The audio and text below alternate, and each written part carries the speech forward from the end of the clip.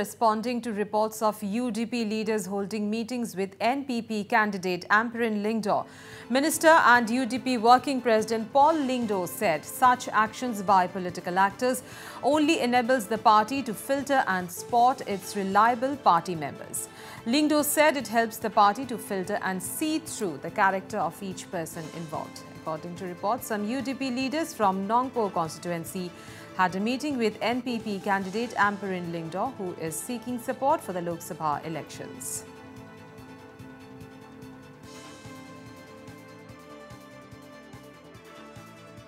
Well, in one sense, it helps us to be able to filter and see through the character of various persons involved.